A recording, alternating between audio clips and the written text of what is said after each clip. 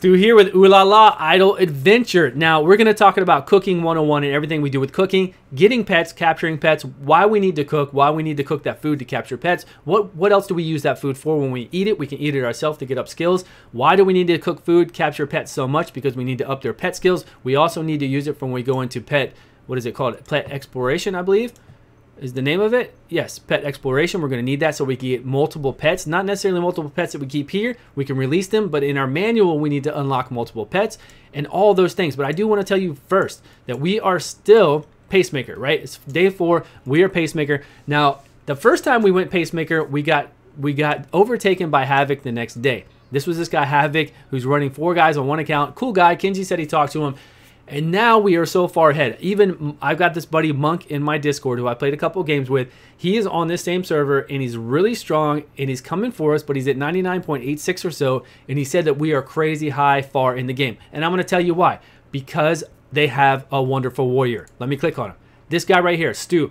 This warrior is amazing and carries them through everything. If it wasn't for this amazing warrior, for Tectone, for Vulcan Games and Kenji to ride his back and just get in all of the glory, then they would be nowhere. So that's it. That's all I want to say about that. We'll move on to cooking 101.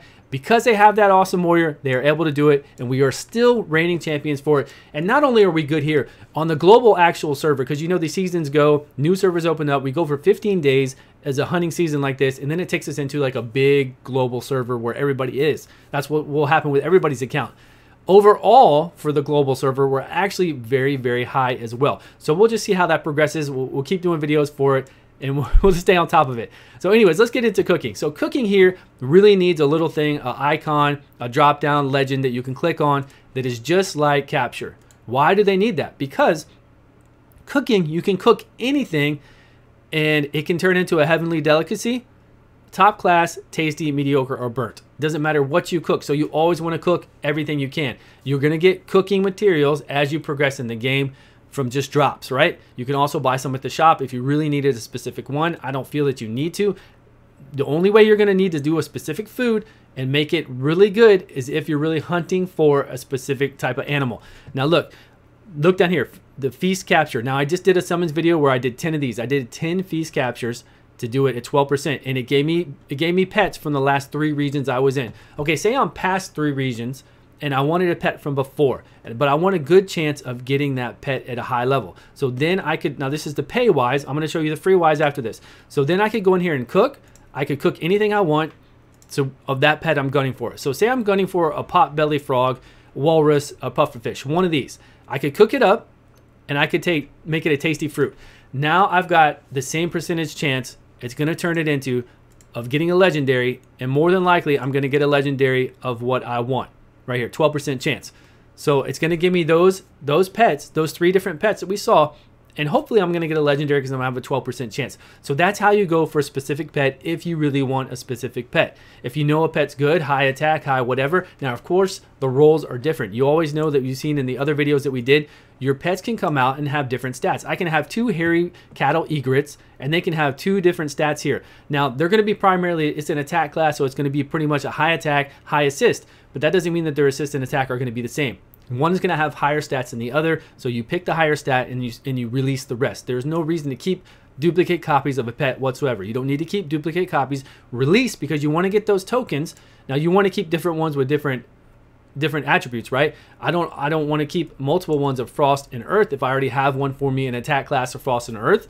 If I need a defensive class of Frost and Earth, sure, I'll keep that as well. I'll keep 1 attack, 1 defense like I have here. Here's a good example of that. This one has high Guardian and high Symbiosis. And then, of course, you want stuff for, this is a very high attack class as well, but he is Lightning and Earth. So whenever I need Lightning and Earth to combat a Frost person, I'll bring him in. Whenever I need Frost and Earth to combat a Fire monster that we're facing, I'll bring this guy in. So I have options to switch them out. You can release the rest. Now, when you release things and you find new pets, you come up here and you click like show all or whatever. It will flip them all over and you'll have these in your log. Now you want multiple pets in your log so you can do exploration. We'll get into exploration in a minute. So let's go over more into cooking. So cooking things we know. So again, this is the biggest takeaway that doesn't show you anything about this in the game. No matter what you cook, it doesn't matter what you cook, it always has a chance to turn into a heavenly delicacy where you'll have a 9% chance to get a legendary. The tasty fruit and the feast capture, you're going to have to pay gems for that, pearls for that. You're going to have pearls, which is a premium currency. You have to do the monthly pass, or you have to go flat out and buy it. Those are the only ways to do it. But you don't have to spend money. You can just wait till you get a heavenly delicacy and then try that 9% chance, because you're going to be cooking every day. You're going to be grinding every day. You're going to get pieces of food to cook every day. So let's go in here and just start making some stuff. So you just cook. That is it. You just cook everything you can. Cook it up and wait for it to say heavenly delicacy. Hey, top class is good too. I'll take that. Top class I think has a 0.1% chance of getting legendary, but it doesn't matter. You just cook every day as much as you can and capture as much as you can. Top class is actually really common. So let's go back in here and look at our chart. The percentages, why I said that they need a legend over there showing that in cooking, is because I don't know the percentages. I don't know the percentage to get top class, heavenly delicacy, tasty, mediocre, whatever. But I can tell that the top class percentage is pretty high for us to get it, for us to get that type of food, whatever we cook. Heavenly delicacy probably is pretty low, but I'd like to know the percentage wise to get it as well. So again, no matter what you're cooking, you can always aim for a specific pet and legendary if you want to spend the coins on whatever you're cooking and make it into a tasty fruit. Then I can get that specific pet and legendary much easier, right? If I want to do the feast and just do it right here, then I'm just going to get whatever from the last 3 regions. So that is how you gun for pets. Some people have asked, do I need to wait to summon pets until I get really far in the game? I don't believe so. I think all pets can come in pretty much the same stats. If it's an attack class pet, I think that even an attack class pet at stage 150, 200 down the line is still going to be comparable stats to that. It's just a different pet. Now, if I'm wrong about that, let me know in the comments below. But from what I've seen, I haven't seen a big difference. Of course, the dragons you can win from this are crazy. I'm sure there are going to be select pets that are way more powerful than others and that aren't going to be necessarily way on down the road, right? There's probably going to be some select pets that are really strong early stage, mid stage, and later stage. And we'll find out about those, and then we'll actually have to gun for those. We'll actually have to make food for those specific ones. We'll have to go in here and be like, okay, here's where I get this marmot. Now, I want to get a legendary marmot, so I'm going to cook this up. I don't have, okay, let's go to something else I can cook. So here is where I want this bone guy. This bone guy is actually pretty cool. I would like to get a good one of this. So I'm going to cook this up, and I would make it a tasty fruit, and then I would have a good chance of getting him in a legendary. So that's how I would do that. But we're just going to cook it up and hope for the delicacy, right? Top class again, so we do have a small percent chance. So every day, cook all your food. It doesn't show you that, but just cook all your food. It's random. You could get really good drops and then capture pets every day. Now, if you want to eat this food, that's a different thing. If you want to eat the food, you go into storage. If I'm coming up to something where I need 10% HP as a warrior and I need to stay alive longer, and this might help me for the next hour, I could eat it. It would take that food away, and I would eat it and have plus 10 HP. Now, that's kind of late game stuff. I don't think plus 10 armor percent would be really nice too. I don't think right now you really need this as a tank or a healer, but sometimes for DPS to get an additional 10%, where's DPS? I probably don't have one, but to get additional 10%, or if it's even a delicacy one, 15% or 20%, whatever it goes up to, could really help you get past the stage and progress. It's for an hour. It could help you get past several stages.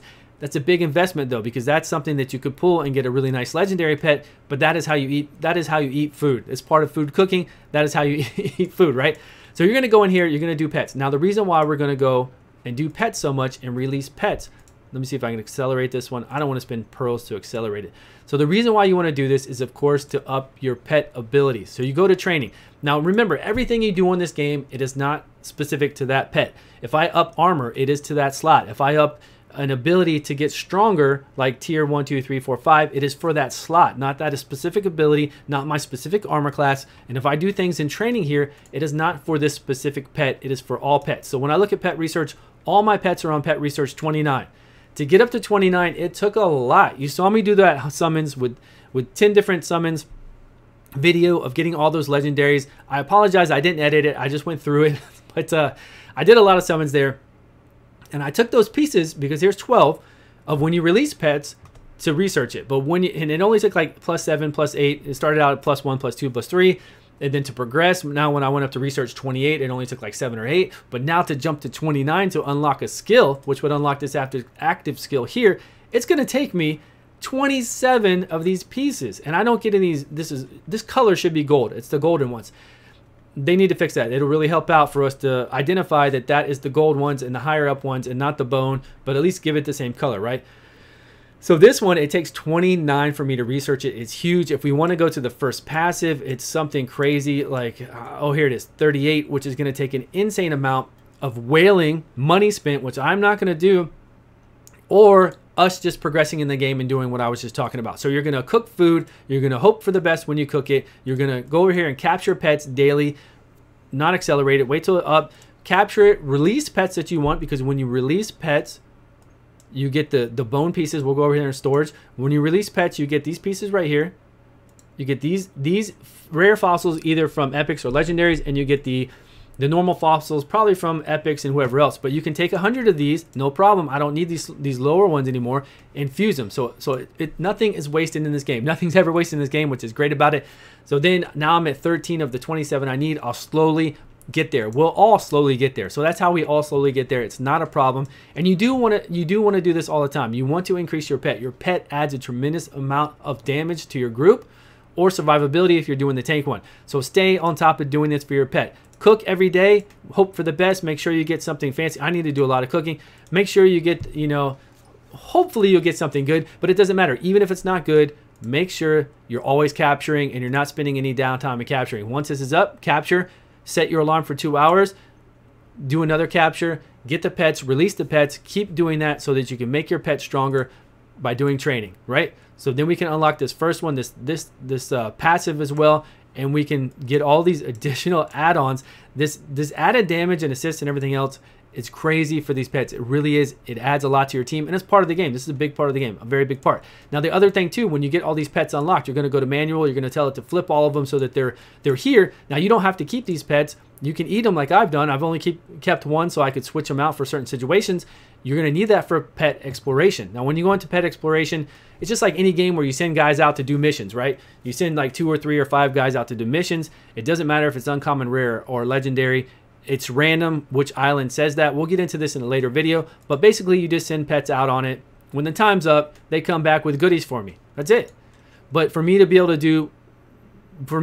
able to do more than one at a time, I had to have more pets. I had to have 10 pets unlocked in that manual. Now for me to do I can do another one. I can have 3 going on at a time, but I need to unlock more pets. So I need to get my manual unlocked with more pets, is what it's saying. It told me I need like 5 more to unlock. So it'll tell you when you go in here to exploration, once you have it unlocked and you try to do a quick join, unlock 5 more pet manuals to do it. So it's not actual pets in my physical inventory. I can release those. It's actually in my manual. So it's telling me I need 5 more. So I need 35, which I don't know why, because I'm only sending 5, 5, and 5 out. But I need 35 because is what it's telling me. So I need to unlock some more pets. So if I really wanted to get down and to look at what pets I'm missing here, I could look at what pets I'm missing, kind of do a little detective work and see which food can cook that pet and try to gun for it. But instead, I'm just going to cook up all the food and just keep capturing pets, and eventually I'll unlock it. It's not a problem. And in the meantime, I might get lucky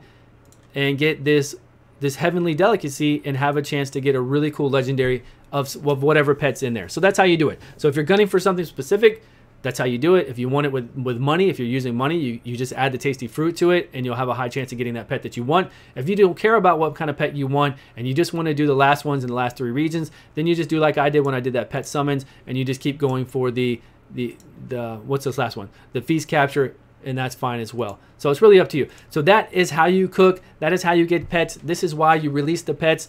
Make your pets stronger and just cook up everything. The main reason I've done this is because it doesn't tell you here anywhere that you just keep cooking and you'll have a chance to get those. It doesn't tell you. There's no drop down chart here that tells you. There's no tutorial that tells you. There's nothing that tells you even to eat your food to get the armor increase or anything else. So that's all I've got. Let me know your comments below. Let me know if this was helpful. Let me know if I missed something in regards to food. Is there something else out there that we do with food? Because of course, you know, I'm new to this game like we all are. I'm not as far as maybe some people. I'm level 41. I'm making it, of course, but that doesn't mean I know everything. So let me know. Is there something besides food that we eat to make ourselves stronger here in this section? Like if I wanted the 10% armor and to capture the pets. Is there something else that we use it for? Is there something else that I left out? Please let me know below. And as always, thank you so much for watching. And just remember, no matter what Tectone, no matter what Vulcan Games tells you, Stu is the one carrying everybody to the finish line. I'll say Stu and Kenji because Kenji can't defend himself because he's not on YouTube. But that's all I've got, guys. I will see you all on the next video.